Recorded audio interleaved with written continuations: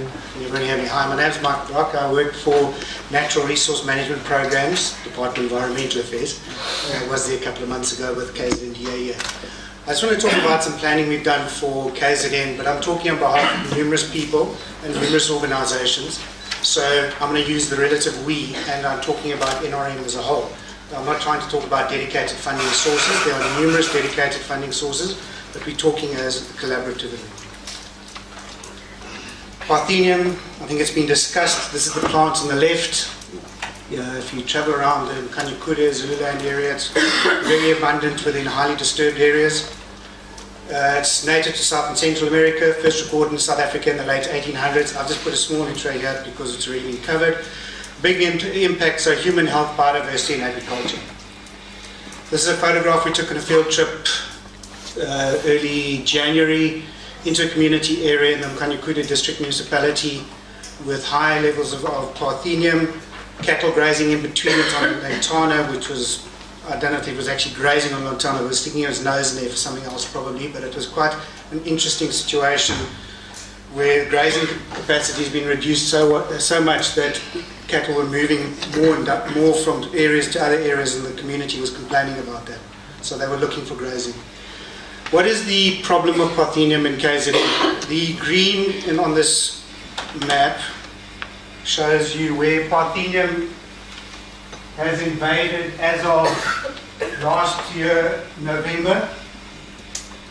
We have taken lots of databases, lots of data sets. We try to bring it all together so we can get a distribution of Parthenium for the province. So it goes all the way down from the southern edge of KZN all the way up to Cozy Bay, Galal border post, and basically just north of Pongola, just past the hospital, if you know where that is. But it is severely impacted KZN.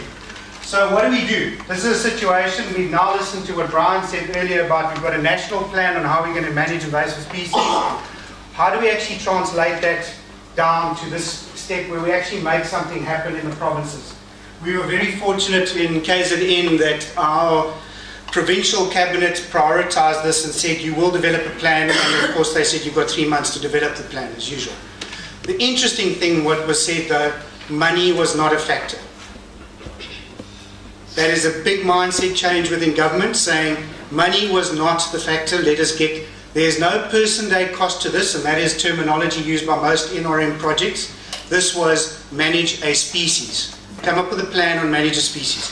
Phenomenal. To get people in government to think like that, especially senior management, was mind-boggling. So what did we do? So there's a national strategy that was developed, that's currently being updated in 2007. Parthenium is confined to core infested areas in KZN as the provincial. Social, economic, agriculture, environmental impacts are reduced to a minimum. These all speak to national ideas. So basically, okay, leave that. Basically what Brian was saying earlier was, how do we plan in terms of prevention? So we've got pre-border invasions, post-border invasions. So pre-border is preventing it. Parthenium is here. It's going to be here for the rest of our lives, and we're going to reduce the impact of it slightly if we put in enough investment. We want to, certain areas eradicate, certain areas we want to contain, and in other areas where we need to do asset protection. And this is the standard graph. This is what Brian was speaking about earlier. So we used that concept, and we developed a strategy according to district municipalities. So it's very important for us as government to use government mechanisms. And district municipalities are the mechanisms to implement on the ground. There have been numerous people employed within district municipalities. We've got some of their representatives here that have the mechanisms to actually implement, and we need to be careful that we don't bypass these regional structures, these district municipal structures, to implement these projects. So based on that, we developed a strategy or the plan on the district municipalities that were infested. We looked at levels of infestation, and this was based on road surveys that were done. We then looked at the priority level of intervention based on the objective prior to this. So if we're looking at asset protection, which was at the bottom in the areas over there, protect priority areas. Not necessarily conservation areas, priority areas. The lower density areas we want to try and eradicate, so we search and neutralize, and that goes up to the 10% where we drew a line in the sand. You can argue this till you're blue in the face. It could be 9%, 8%, 12%. We drew the line in the sand. We said 10% is our cutoff. That's how we're going to do it.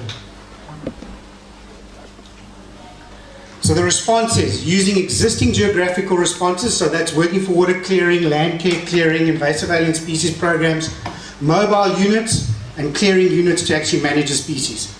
And it's all dependent on the priority rating per district municipality.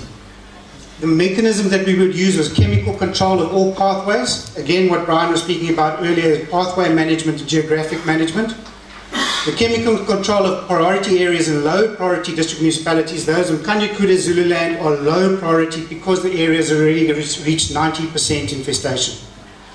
We will protect the hospitals, clinics, schools, bus stops where we have high influx of people, and we'll put resources to that. This is just a photograph of a bus stop where on the Kosi Bay Road in the Kanyekude district, where people are coming out of the community, gathering at a central point and being exposed to Parthenium in terms of the human health aspect. So we need to actually manage those areas. So that is part of the plan. This is a new clinic that's been built up in Kanyekude as well. There's Parthenium all around it, where food's being served, there's Parthenium there. So there's people are being exposed to the plant, and we need to actually mitigate that. So what are we going to do, secondly, to protect the protected area, priority area funding? So we're going to look at protected areas. We're going to invest money into protected areas as well. We're then going to support the farmers. Come up with any plan you want. If you don't get the landowners on your side, you can throw the plans away. We have a current investment of 150,000 hectares in the Kanyekude Zululand area that is under herbicide assistance, has been since 2007, and we are getting the most detailed, brilliant plans from these places. Pinda Game Reserve, 3 minutes. Okay, maybe. Pinda Game Reserve has developed a plan that is phenomenal. Every wash bay is going to be monitored because their game drive vehicles go out.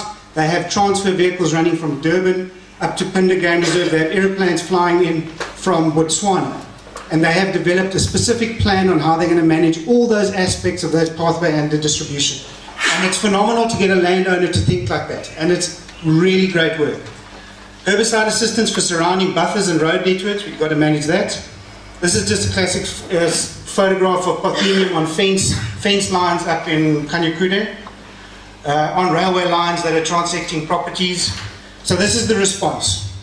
We will put in place units depending on the priority. So these will be search and destroy teams trying to protect the Eastern Cape border. So we try and not allow plants to go into Eastern Cape.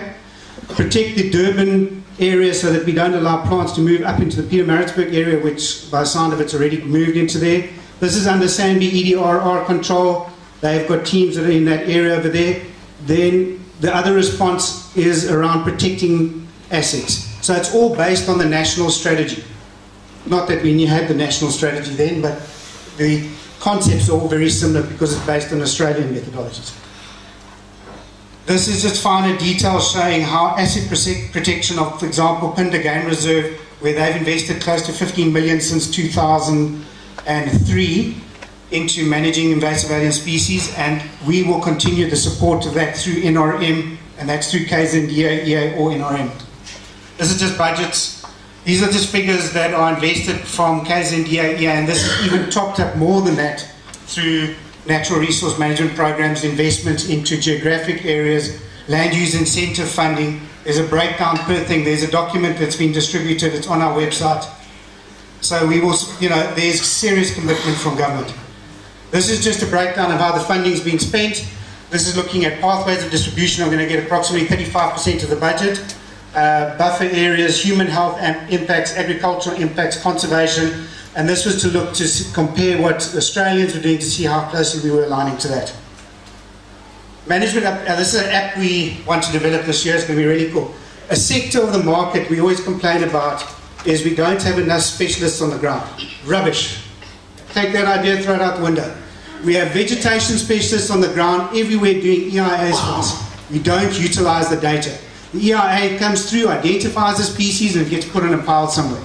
We need to actually start tapping into that resource. We can utilize that data, but we're not doing it in our process at the moment.